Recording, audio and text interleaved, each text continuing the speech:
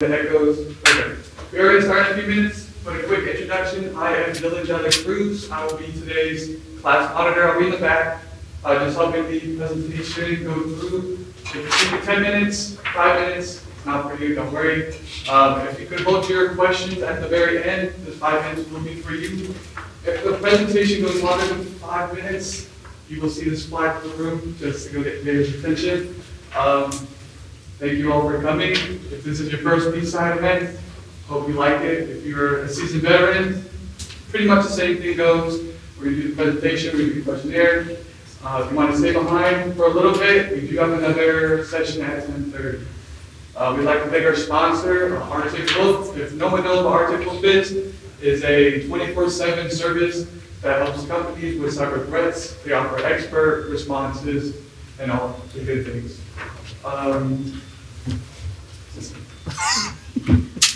58.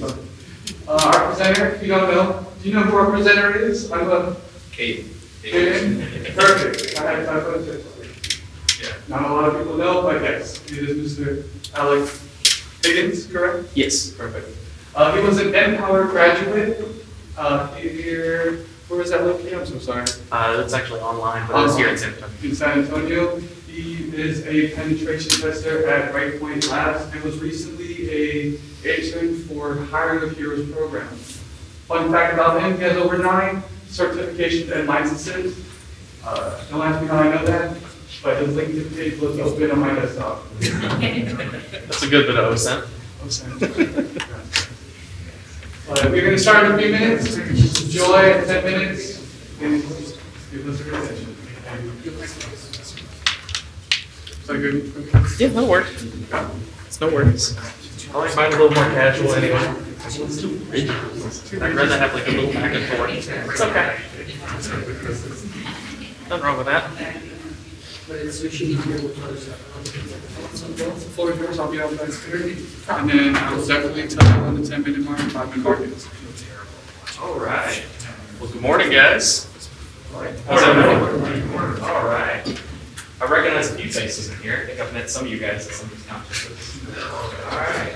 We'll do a bit of a lessons learned kind of thing. There's some different things I learned since I got in the industry. About a year ago, I was a mechanical and engineering student who was working on motorcycles and things like that, designing clutch systems, and went into cyber. Let's see here. I flip this the right way so we start going. BCS. Now what? This was me about a year ago. Dumped in the middle of San Antonio for over a state away, trying to figure out where do I go, what do I do now. My lovely wife joined the Air Force. She is sitting up here in the front, you guys. She's a badass medical nurse out here trying to help save lives. So, why to consider cyber? Well, first off, there's such a massive, massive demand, and I will walk around a lot. I like to pace. That's just how I am. I don't do the whole sit down thing. There's a huge demand for cyber. So many people need cyber careers right now, and there's a skill gap that's existing right now in our environment of so many people that just have demand for it. Average cybersecurity expert, most of us make around 6 figures. That's the average in our career cycle, whether it be red team, blue, yellow. We'll get into what the colors mean later. Remote work. Everyone likes the idea of what happened from COVID. The only positive that came out of COVID was being able to work on Slack and Zoom and things like that from home. It's awfully nice. Laterally moving to other spaces. This happens to be my favorite, is that no matter what, if you're working in a specific position in cyber, it's very easy to pivot somewhere else. I'm a penetration tester. I do offensive security, poking holes in people's networks and things to see what I can find. If I get bored of that, I can pivot into defensive, or I can help create tools, or develop malware. The possibilities are limitless. And it's also a constantly evolving industry. We stay learning all the time because there's always new things happening. There's always new developments in our field. So if you're wanting to go into this, the best thing to do is to figure out what you want to do. Because the biggest problem that exists in this is there is a giant sea of certificates that navigate. There is everything. Everyone offers a certificate, and there's a new one that drops almost every week. And knowing what to get and what to do so that you can pursue your career You know, you can take CASP or something like that, but if you want to be a penetration tester, that may not help you that much. Whereas something like the OSCP or something may be in your space. Find you a plan of attack. The best thing that helped me was planning out what I wanted to get and pursue so that I could get the career that I wanted to be. And then this is extremely important. No one told me how much this would be necessary in our field. Learning the difference between a technical resume and a regular job resume. All right. Let's talk education. Since we're in a university, I won't knock the university. It is a thing that is very powerful and very useful. It does help you skill some of the more entry-level roles or IT or things like that. But the biggest thing with education is you get what you get out of it by what you do while you're in it. The most important thing you can do is have that hands-on keys experience while you're in here. If it's not being offered in your course, do it yourself. Pursue it, find it. Whenever I was going through Empower, I was building honeypots on the side. I was putting up projects on GitHub, on Vault, or on SourceForge, and other places like that, so that I had something to pad my resume. It can be kind of expensive if you're not, of course, writing on a scholarship. That is kind of more so leading towards the downside, but it does help some employers hire you just on your commitment to the field for this. Like I mentioned, though, you definitely are going to have that hands-on keys. That having all of these degrees or certs or things that tell me that you've looked at this information is great, but if you can't tell me what you did, that doesn't help you that much. We'll talk certifications a little bit here. CompTIA. A few of these are kind of necessary to work in the field. It's just kind of the evil of it. They're very multiple choice based though. Sec Plus, of course, you have almost half to have in this industry. Network Plus is another one that I pretty much recommend almost across the board. But since they're multiple choice exams for the most part, it doesn't weigh quite as heavy as some of these next ones, like for instance, my field, the OSCP, OSWP, things like that, where it's more of a technical exam, where your skills are put on display. You know, hack these different networks and then 24 hours, and now give me a detailed report write-up about what you did and how you did it.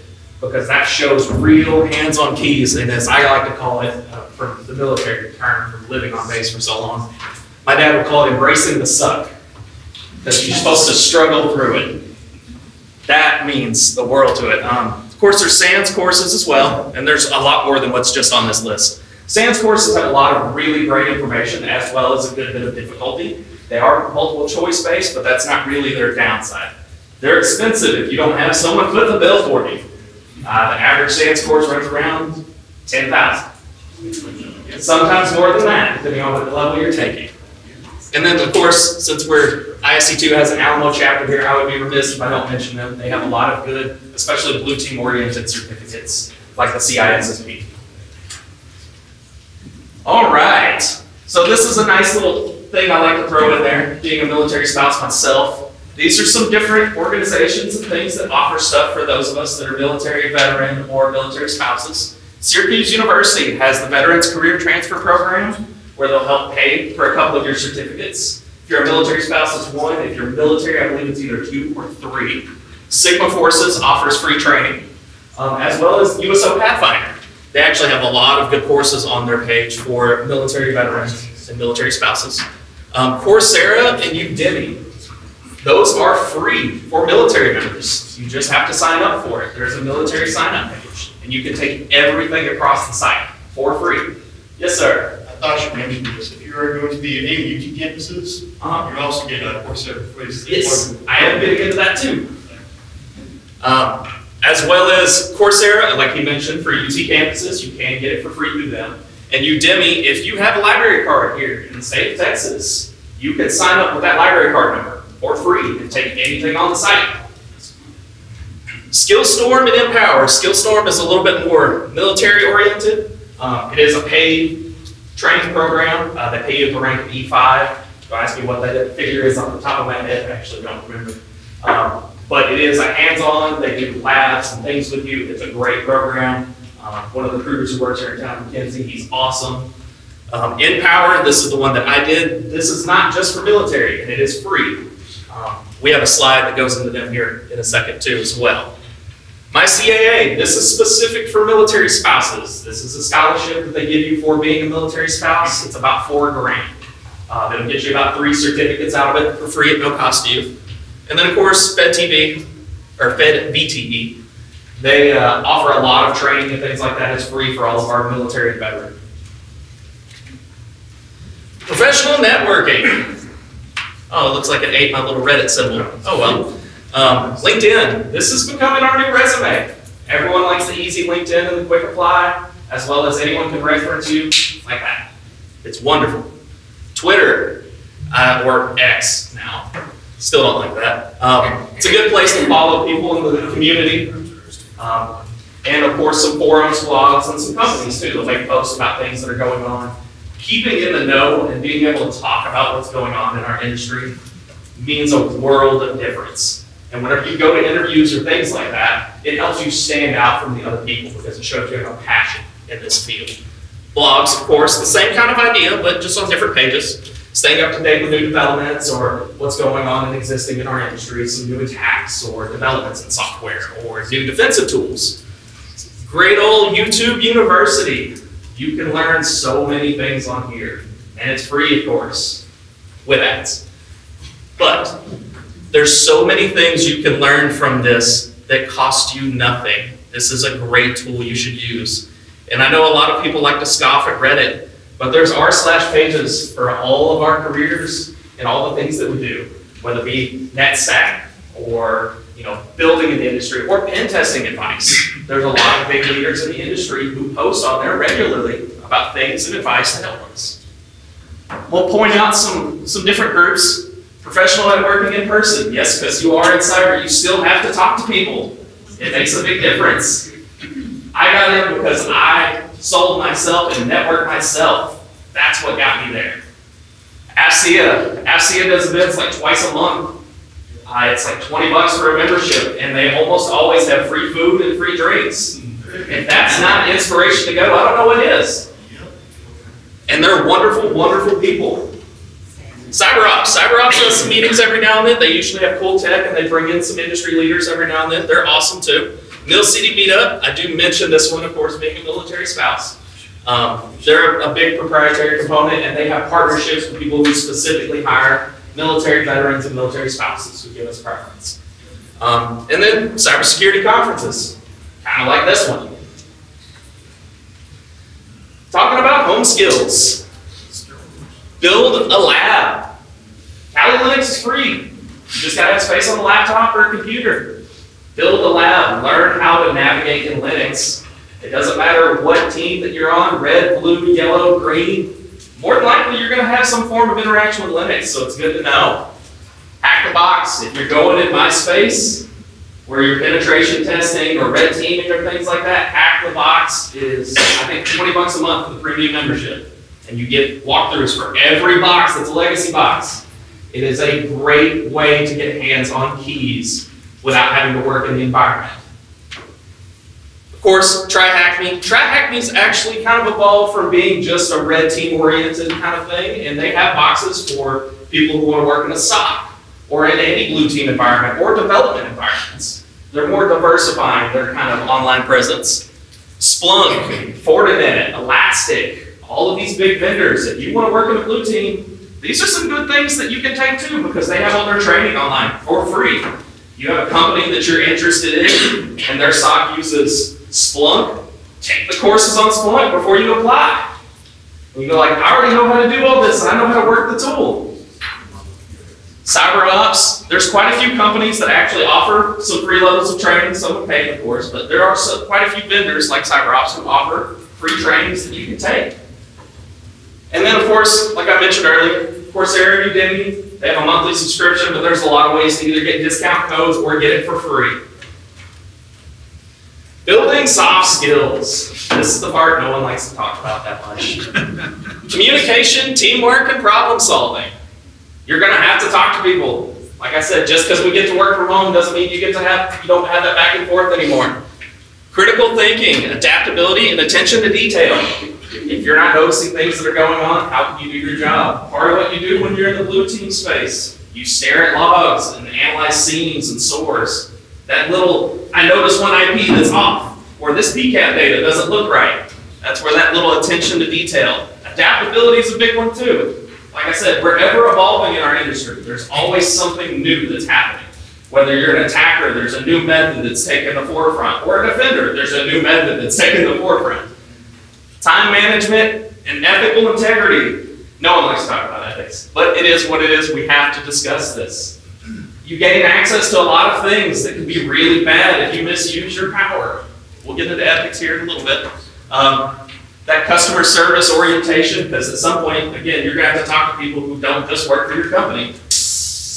And resilience, especially if you do red teaming, because half of what we do is fail all the time. I cannot speak highly enough about this. Find a mentor or be a mentor. You'll be shocked at the little bit of what you do. My favorite way to teach people what I do is I teach them and then try to have them teach someone else. You'll be shocked what you can learn by having them try to teach. Just 30 minutes after what you engage with them. This will take you so far. A little shout out to Empower here. You do earn real certificates, ones that are used in the industry. This is worth mentioning. They also do social support and career development. They're one of the few programs who will go and cover every single base that they can to support you.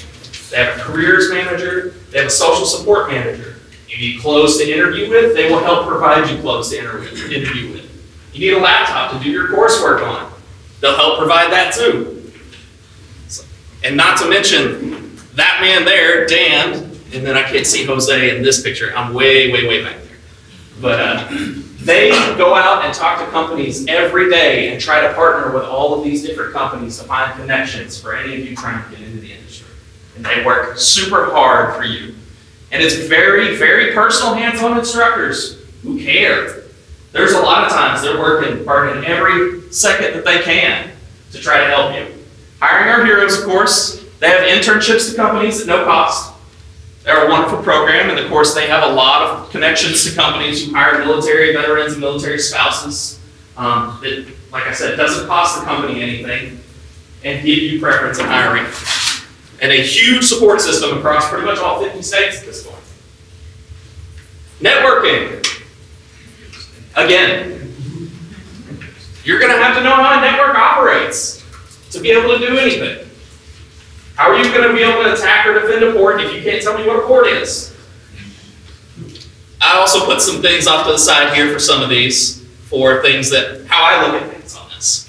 So like IP addressing and DNS config, I look at poisoning or spoofing or other fun things like that. Or even the network segmentation and access controls. I look at an opportunity to engage in some form of lateral movement or bypass. Linux, like I said, you have to know Linux. This is the one hill I'll die on because it will make your life so much easier. You pull an entire, I did put a lot of pictures of these. Sorry. If you pull a network data from Nmap, for instance, across a huge set of /16s or 24s, and it's like, all right, I want you to find everything on Telnet now. You can't grep or awk or cut or do something to parse some of that data. It's going to make your life a lot harder. A job that takes 10 minutes now takes you 6 hours. Python. You don't have to know this one initially, but I wish I did. Because this makes life so much easier now because repetitive tasks are now automated with Python. You can write scripts that will make your life a lot easier and shorten what it takes to do some of this. Word from our sponsor. I'm just kidding. Of course, I'm just kidding. Ethics and legality. Okay, we do a lot of things and operate spaces where there's quite a few restrictions against what we do. Without express permission, there's a lot of nasty trouble you can get in. Like old Equifax here and Facebook getting some nasty fines for not doing their due diligence and then lying about it afterwards. Like, should you, if you find someone's World of Warcraft, should you delete their account just because you can? Yes. Maybe, you might be saving them. Becoming a penetration tester, and we'll dive into a little bit like what I do. This is one of my favorite ones. because the world needs bad men because we keep other bad men from the door. My boss puts this every time he does this talk too, just because it's just so good. Some common cyber attacks in the workspace. These are things I'm sure you've heard. 0 day over here, of course, is the new boogeyman. Ooh. Phishing attacks will always be high, and they're evolving and they're getting better. It's not just some Nigerian prince anymore. Ransomware, a lot of them don't really use the flash drive anymore. It's usually some form of infected file or thing like that. Of course, DOS and DDoS, everyone probably has heard of that by now. Man in the middle, SQL injection is more so the one that everyone's, in a lot of these certs that I took are like, no one really does that anymore. It doesn't exist or it doesn't happen. I did SQL injection yesterday. This is still a problem. And there's a reason it's on the OWASP top 10. It's number 3 still. Cross-site scripting, and of course DNS spoofing. Oh, you can do a lot of cool stuff with DNS now. Impersonating DHCP has been one of my new favorite things. All right, let's talk about a day in the life of a penetration tester. Like I said, you're gonna fail a lot. It's what we do. You're gonna be studying all the time, researching, sandboxing, because there's always something new. And my favorite part is, I get the mindset of, how can I abuse the system? How can I be the bad guy? And of course, the little caveat, you get to write lots of reports. Some offensive security tools. This is, of course, not all of them. There's a lot in here. We'll go ahead and thumb past just a little bit. This is a bit of the pen tester methodology, kind of like what we think: reconnaissance, assessment, reporting, remediation, tracking, and then retesting. Everyone kind of has their own deviation on these standards, depending on whether it's NIST or OWASP or things like that, as well as kind of some breakdowns of how the assessment part works. Get out of jail free card. I like to add this in here because this is great to talk about. You have to get express permission to do what we do in the environment, and make sure that the people you're talking to can give you that permission. If you're breaking into a building and they don't own the building and another person gave you permission, guess what? You're going to jail. You didn't do your due diligence. It's still breaking and entering. This is if you start getting into the federal space. This is just kind of like a side note caveat. These are some certificates and how the DoD evaluates.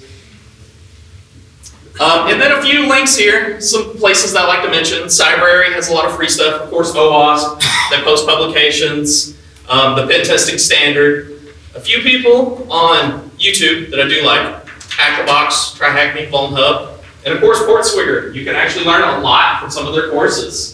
They have really, really good interactive videos too. All right, questions? Yes, sir. I got 2 questions. Okay. Can I get this for one of my coworkers? We picked someone up through SkillBridge, and he's trying to go into cyber. Yes. And he's super fresh to IT. Yes, I can email this to you, or we can come up with something. I'll give you the slide deck. And Try Hack Me. Yes. Is super good because it has like basic Linux. Yes, yes it does. Well, to help you get to the point. Yes, where Hack the Box is primarily just red team and penetration testing focus.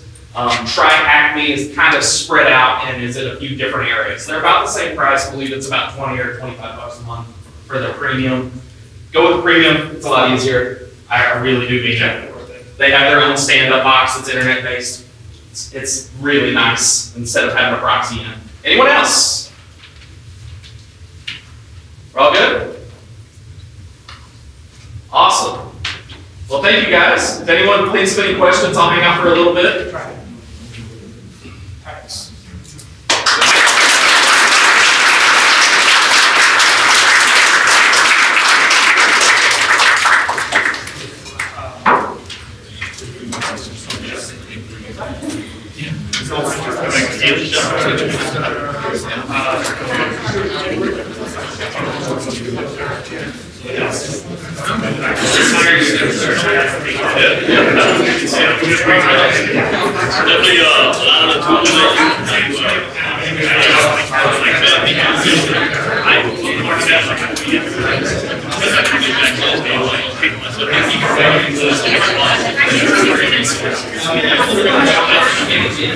Especially if you